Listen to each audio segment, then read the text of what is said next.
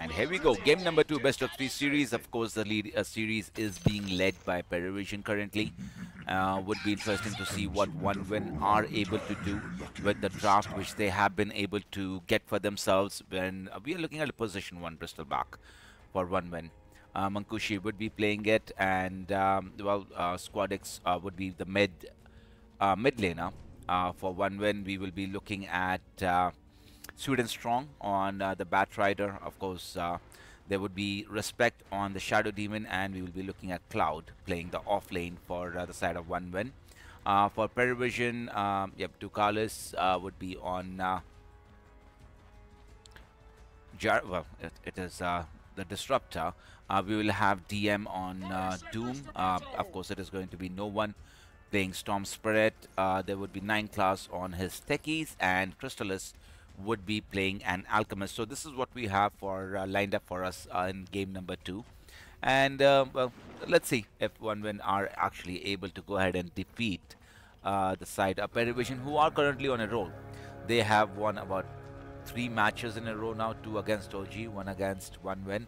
And this would be their 4th match, wherein they would be feeling very happy with the way the couple of matches have progressed for them.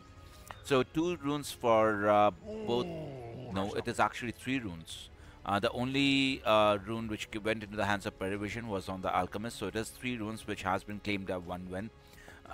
Excuse me, at the starting of this game number 1, or game number 2, rather. So a good start. How about Sand King mid against the Storm Spirit? I think Squad X should be able to do decently fine here. Would not be in too much threat of dying of what is being offered by the Storm Spirit, and of course with his Sandstorm would be able to do a decent chunk. Now he has gone with the Sand Shroud, which gives him increased radius and grants Sand King invisibility.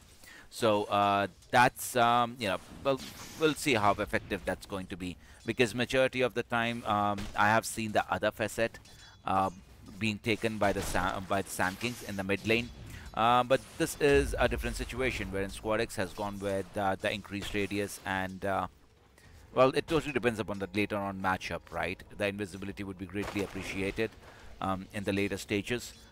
And the increased radius of Sandstorm, of course, he can clear a much or he can occupy a much larger area, wherein PARIVISION will have to think twice before going ahead and engaging. Now in the top lane, we are looking at a Timbersaw plus the Batrider going up against Alchemist and a Disruptor. This lane should be pretty decent for the side of One Win. Once there are a couple of levels onto the Timbersaw, he did go with well, he did go with 1 point in reactive armor already. So a point in whirling death, a point in reactive armor. So his HP regen is going to be pretty decent. Just has to work on a couple of items. Would get into a Kaya as his first choice of item after he gets his boots. Maybe he goes for the arcane boots, depending upon the situation. But yeah, by the looks of it, he is going to go into arcane boots onto the Timbersaw. In the bottom lane, we are looking at a Shadow Demon plus a Bristleback going up against a Doom and a Techies. Now, I think Bristleback does fine in this lane, right? There is a lot of magical damage, of course, the HP-based damage which is thrown out by Doom whenever he hits him with the Infernal Blade. How much damage does it do? 1% max HP as damage, and base burn damage is what, 20. So a nice skill to have. You know, all these high tanky heroes do take a high amount of damage when it comes to the Infernal Blade. We are approaching the 3-minute mark. It is going to be 9 class who is going to give up on the idea of getting it for himself, and it is going to go into the pockets of Shadow Demon, who is able to claim the Water Lotus for himself. And in the top lane, it was claimed by the Batrider. So both the Water Lotus going in the side lanes into the hands of One Win, who have had a pretty decent start to this game number 2. No first blood, no kills have happened on the map as yet, of course, that we are witnessing by a kill score of 0-0.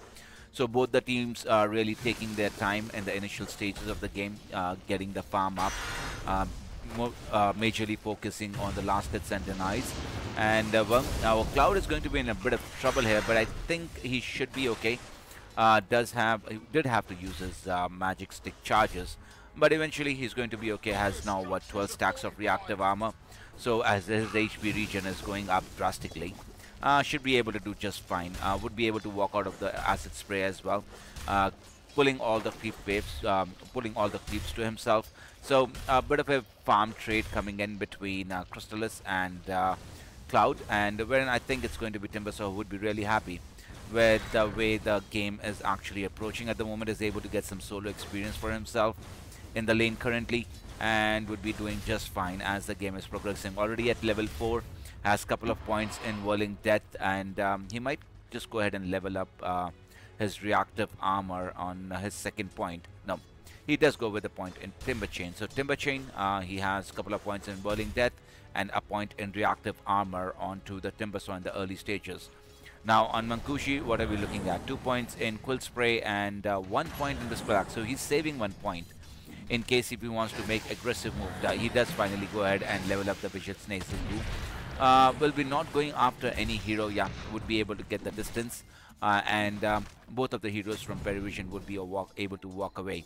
But this is actually giving out a lot of free farm to this Bristleback in the early stages. While as we're looking at it, PARIVISION, all their cores are leading the net worth chart currently. With Alchemist sitting at 3100, Doom at 24, Storm Spirit at 24. The Radiant heroes are not too far behind in that context, are doing decently well in terms of gaining the farm for themselves. It is going to be Power Treads, and now it is a rotation being made by Sweden Strong. Not exactly sure how that rotation was going to work, because he did go ahead and TP to the bottom lane. Exactly, yeah, that's what I feel, right? 9 class gave a right tip to the Batrider, and what exactly was that move? Or the question is, how exactly was that going to work now? It is going to be Squadex who goes ahead and takes that tumble in the mid lane, wherein there was assistance provided by Ducalis, and they were able to finish off the mid laner. So first blood going into the hands of PARIVISION in game number 2, wherein no one is off to a great start, already at level 6. So yeah, he would also be able to get the illusion rune for himself. So we might be looking at some rotations being made by the Storm Spirit now.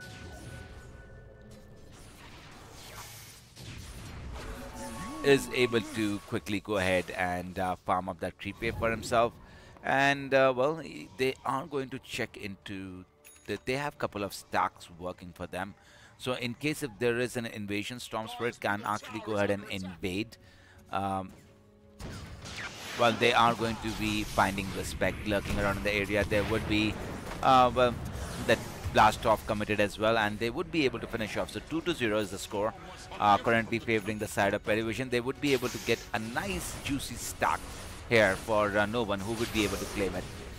Some more experience and gold going into his pocket, is progressing towards well, his Power Treads is what I'm assuming would be built up. It's just a natural item for the Storm Spirit. Never seen any other item other than Power Treads on the Storm Spirit.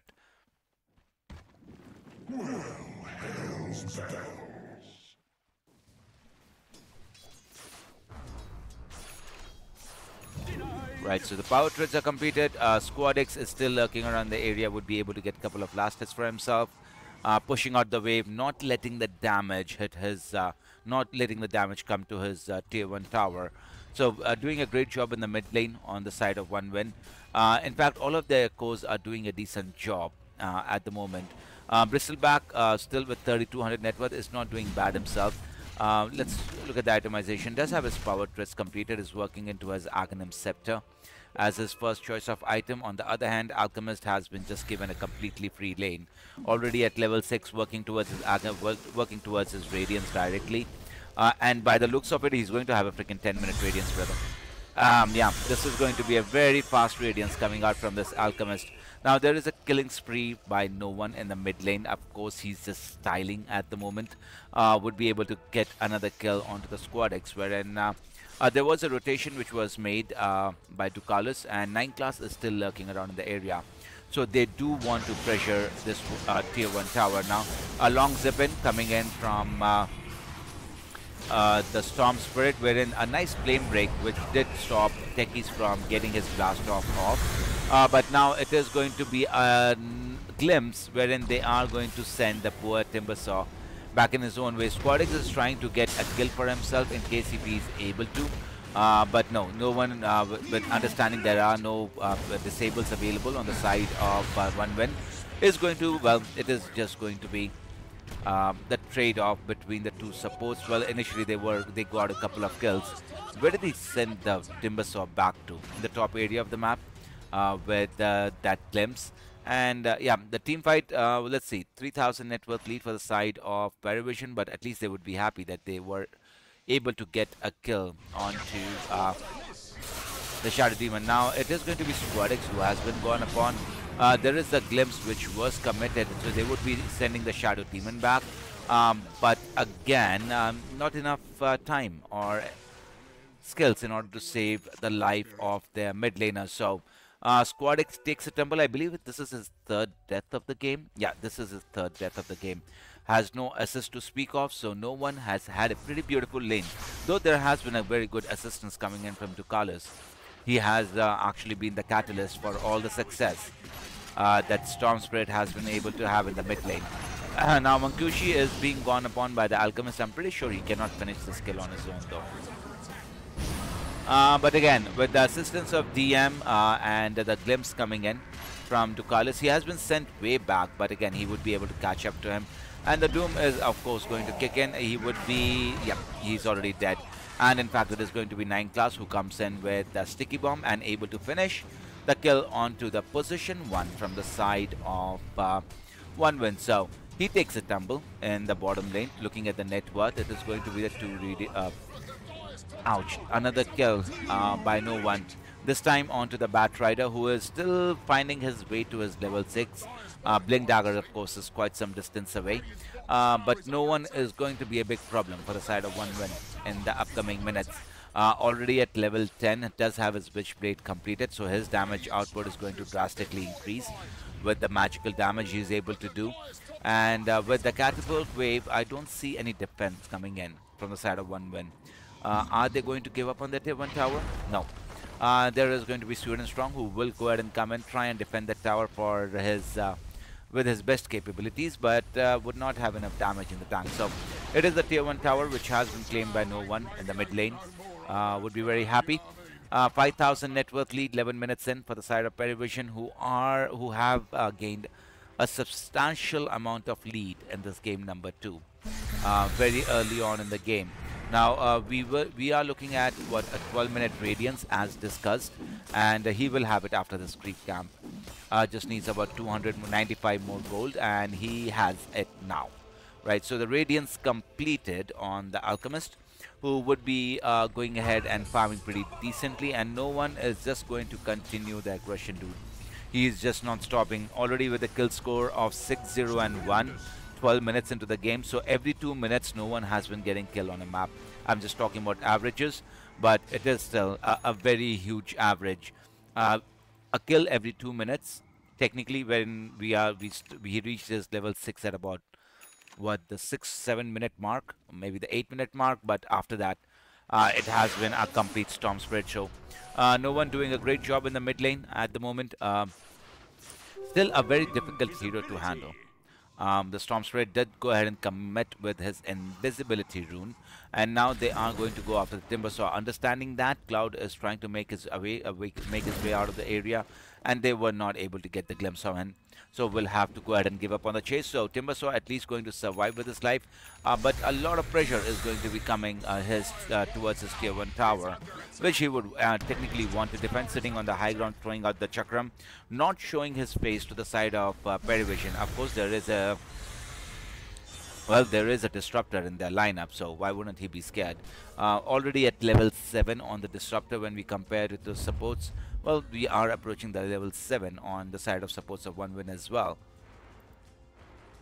Now finally we have level 6 on the Shadow Demon, so we are good to go for a team fight for the side of one win. They are smoked up as 2 at the moment, only showing Cloud in the lane. So understanding that one win side are up to something, it is going to be PARIVISION who are going to be playing a much safer route. In fact, we are looking at a 3-man smoke coming out from side of PARIVISION, they might be targeting the Shadow Demon. And of course, it is the Storm Spirit who directly goes in. Doom has been committed. And they were able to get the kill. Now it is going to be, well, the Disruptor who was able to commit. And really, no fight to be had now. No one would be able to make it out of the area. They would be at least able to get a kill onto Tukalis.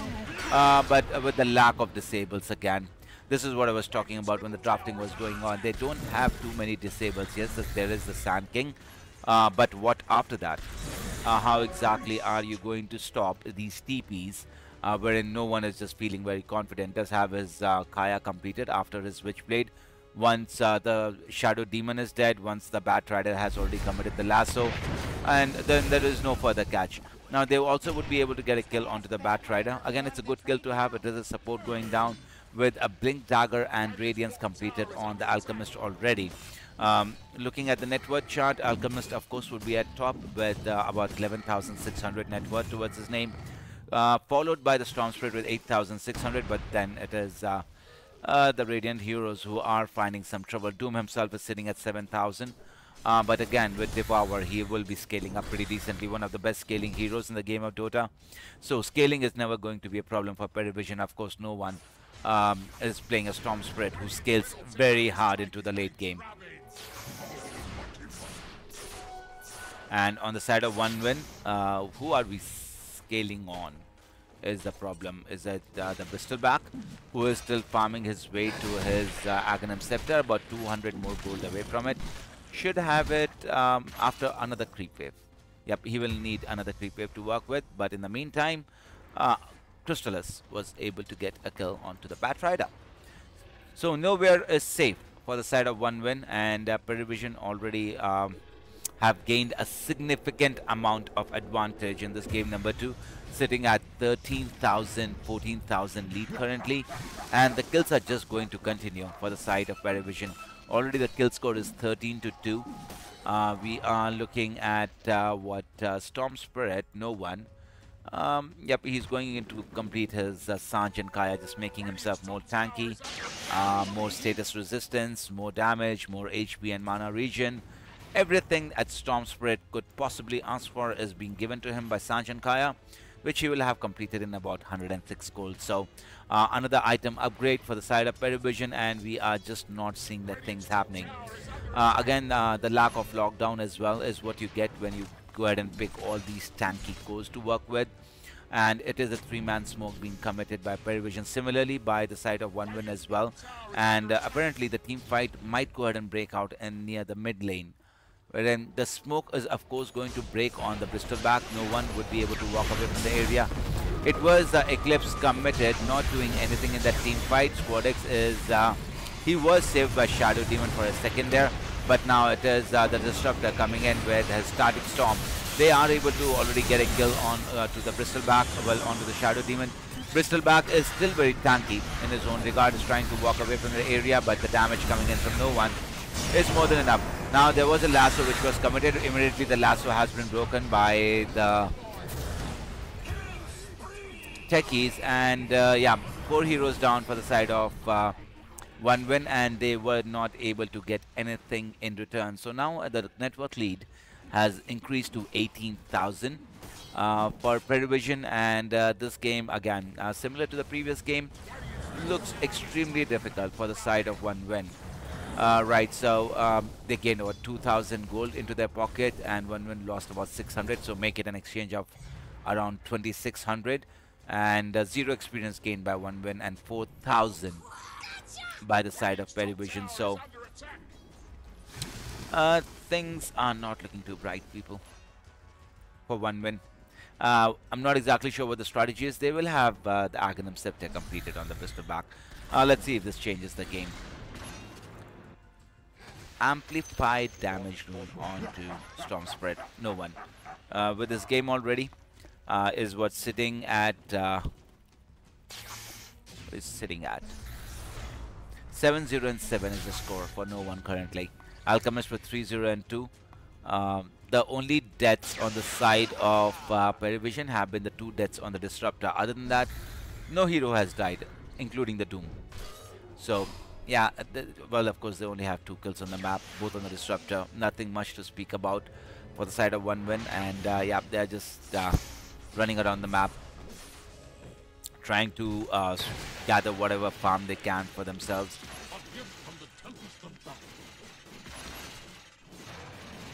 Right, so it is a 21,000 net worth lead against a Bristol back lineup, wherein he does have his Aghanim Scepter completed already. He's working into his Black King bar as his next choice of item. Would be interesting to see when exactly he gets that completed, and how much of an impact those two items are going to have in the fate of these fights from one win who have not been technically going their way as yet.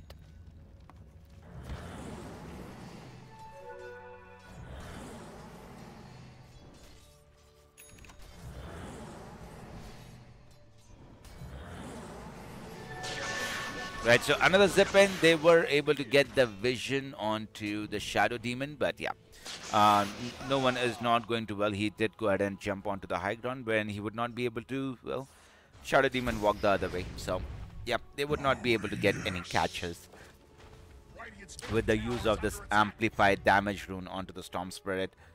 Now, as we're looking at it, the Radiant team entirely are playing in the dire jungle. They don't want to be in the area of the map wherein it is too dangerous. These are dangerous spaces for the side of one win, and yeah, they're just going to be continuing farming in the side of in the dire jungle now.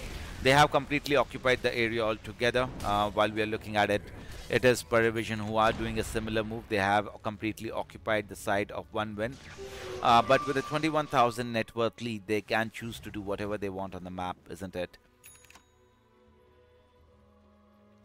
Now, finally, we do have the Blink Dagger completed on Sweden Strong. So there is a form of initiation which they can go for. Getting a lasso onto a disruptor would again be amazing, but you are still against 4 heroes who are going to be dishing out a lot of damage in these team fights.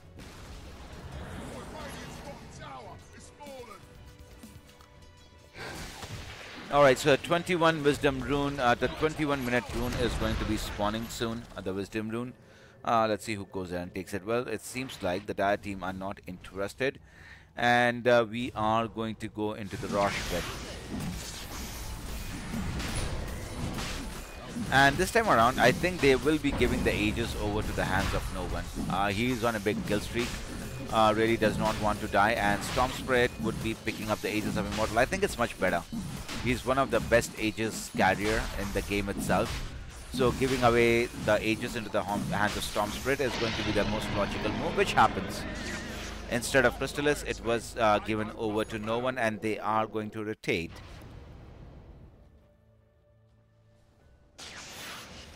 into the top area of the map. Well, they would not be finding any heroes, but at least they would be able to shove the lane in and grab that tier 2 tower, which is standing in the top area. They have already taken care of the bottom tier 2 tower, so there is no objective to be had. They still have the tier 1 and the tier 2 tower, both which need to be taken down from the hands of one win. So that's going to be the target for PARIVISION in the next upcoming couple of minutes, and I really don't think there is anything stopping them from taking these objectives. Kill score is 17 to 2. Pretty kind of a slow game in a context. We are just looking at no one getting kills all across the map. Of course, he was able to get a kill onto the mid laner, onto Cloud as well. That is the off laner. And now we are looking at Storm Spirit, who's already godlike, was able to grab his hands onto the Bat Rider as well. So, ouchies. Really ouchies, brother. Right on. So, Crystallis is going to go ahead and assault the tier 2 tower. Really, no respite for the side of one win. This is actually worse than game number 1. At least in game number 1, we did see a little bit of fight back coming in from the side of one win, but game number 2 has been a complete disaster. Not exactly sure where one win lost this game. Was it in the draft? Was it in the laning phases? Well, by the looks of it, it's everywhere.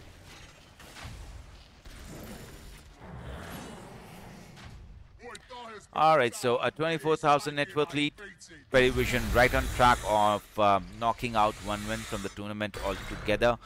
Already, as we're looking at it, the majority of the Radiant heroes are either stuck in the base or on the corners of the map, and not willing to show their face against the side of PARIVISION. Of course, they're working with the Disruptor as well on PARIVISION, so any heroes who shaves his face and wants to escape, it's going to be nearly impossible for them to do so.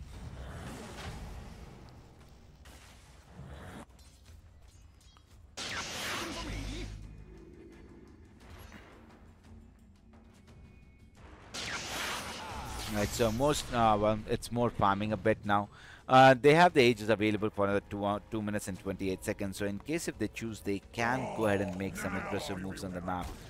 Now with the region rune as well, that's another good rune to have on Storm, isn't it? Burn out all your mana, use the region rune, get all your mana back up, and get more aggressive, get more kills. That would be agenda for no one currently. They did get a blast off on someone on techies. No, it was just a farming blast off, I guess. Right, so no one has already gone into the Radiant base single-handedly, is able to get a kill onto the Batrider. Still has the ages to work with and a region rune, so yeah, he activates the region rune. Gets all his HP and mana back, and now is it going to be the Timbersaw? No.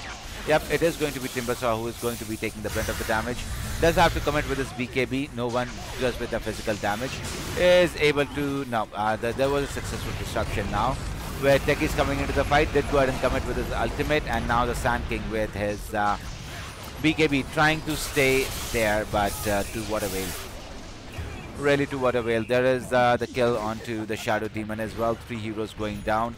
Of course, there are no buybacks to be committed. They would be able to get a lasso onto the Doom, but again, the Doom was already committed onto the Bristleback. Still, no one does have his Ages of Immortal for another 1 minute, so is not afraid of the death. In fact, he wants to die. He wants all his mana back. So, trying his best in order to die, which he is able to do so successfully. But now, this was the BKB reveal coming in from the Bristleback, so which really does not amount to much. We might as well see the GG call coming out. 25-3 is the kill score. Yeah, it's GG, guys. It has been a GG for the longest of periods, really. No hope for the side of one win, and it is only some formalities which were being completed by the side of PARIVISION. So, a great performance from PARIVISION throughout the day, wherein they were able to go ahead and provide us... yeah, dude.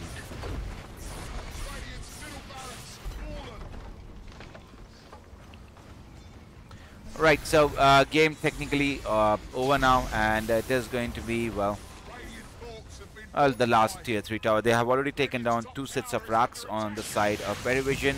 A long zip in coming in from no one. They will be able to get their damage onto, well, they are able to get their hands onto the Squad X, who really, but that was a mid laner, by the way, not a support. So Squad X does go down in the top area, did go ahead and commit with his BKB, really mattered to nothing. And yeah, the game is pretty much, are they calling it GG now? There is a nice lasso coming out on the Doom. The Bristleback coming in, doing a decent chunk of damage. Well, they would not be able to get any kill as yet on the side of one win. In fact, they are not. Well, they would be able to kill off the Disruptor. 29-4 is the kill score at the moment. The buyback had to be committed. There is a buyback from both the Bristleback and the Techies. And, well, with Mega Creeps coming in.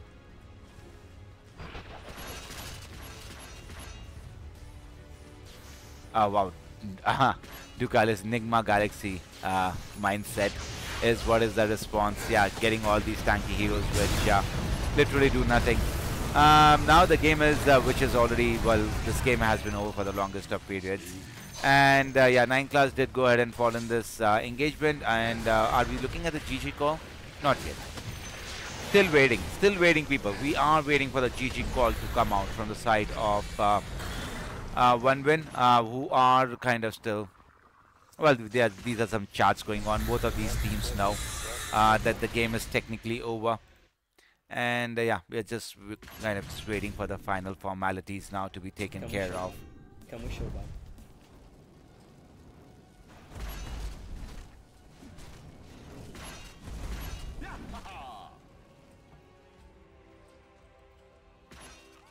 Right, they now call it GG. Finally. Right, well, a great showing coming out from PARIVISION, who are able to claim this series 2-0. and they would be able to go ahead and proceed and go ahead and face off against Liquid in the semifinals, which